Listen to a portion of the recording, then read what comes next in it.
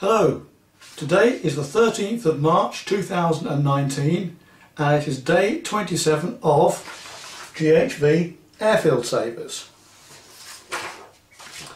Today is going to be another episode of our look at interesting characters in aviation, and this is quite an unusual character this time because it's a character who is a known writer, quite a well-known writer, an aviation engineer and a pilot.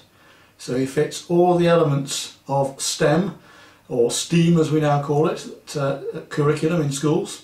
He is both artistic as a writer and he knows his way around a slide rule at the time, and mathematics and engineering as an engineer, and he's also a pilot as well, which has a little bit of all of those. And as an aircraft engineer, his name is known as Nevil Norway, but you are probably more familiar with him under his pen name when he wrote as Nevil Shute. He's famous for having 23 novels, some which have had film adaptations such as A Town Like Alice and On the Beach. He was born in Ealing in 1899. Had an interesting father. His father Arthur lived in Ireland before they moved to the United Kingdom. He was head of the post office in Dublin at the time of the 1916 Easter Rising. When in the UK, Nevil attempted to join up with the Royal Flying Corps during the First World War, but he was not allowed to because he had a stammer. However, he then went the route of that of an aviation engineer, joining de Havilland initially.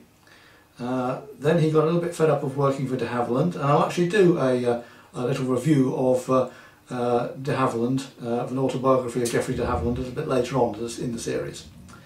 But he moved in 1924 to the Vickers aircraft company, working as a stress engineer on the privately built R100 airship project.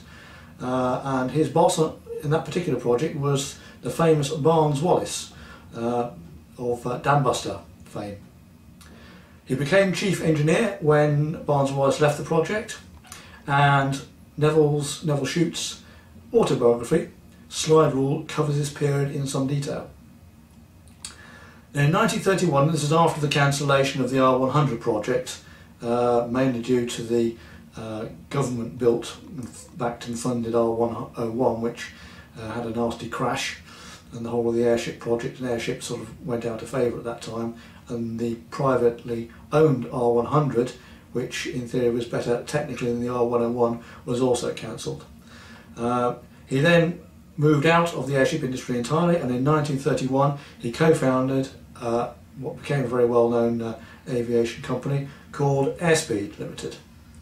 There he helped develop the Airspeed Envoy, which was used on the King's flight, and the Airspeed Oxford, which became a very famous training aircraft, with the Royal Air Force being their standard multi-engine trainer throughout World War II. One of his innovations while he was designing his aircraft was the hydraulic retractable undercarriage, which was used on the Airspeed Courier.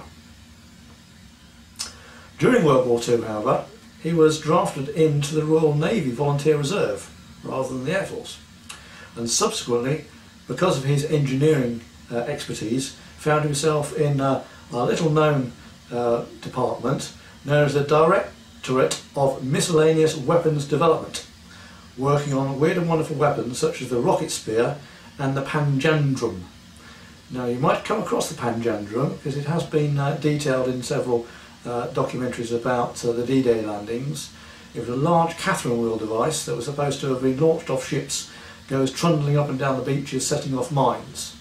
You'll probably know it just as well if you're a fan of Dad's Army, because it was featured in one of the episodes of Dad's Army where they were testing it on an old airfield, and it turned on them and started chasing them all around the place.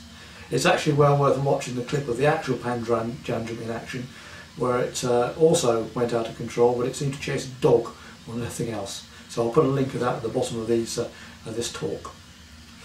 After the war, he had a Percival Proctor aircraft. He learnt to fly, so he was a pilot as well, and he flew it all the way to Australia and back. And he so liked Australia that in 1950 he moved there, took his family there. But he never actually gave up British citizenship, never became an Australian citizen.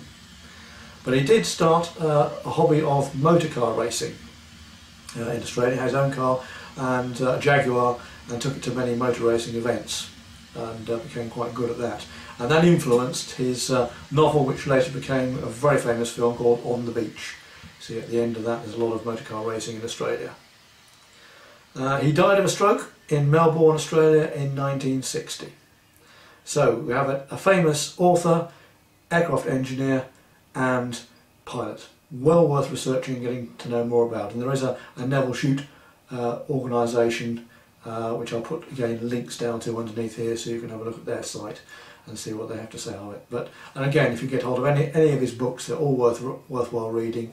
But I recommend A Town Like Alice and On the Beach, because you can then go and see the films of those and see how it compares with the books, which are both quite good. Well worth a read. Links are below. Thank you.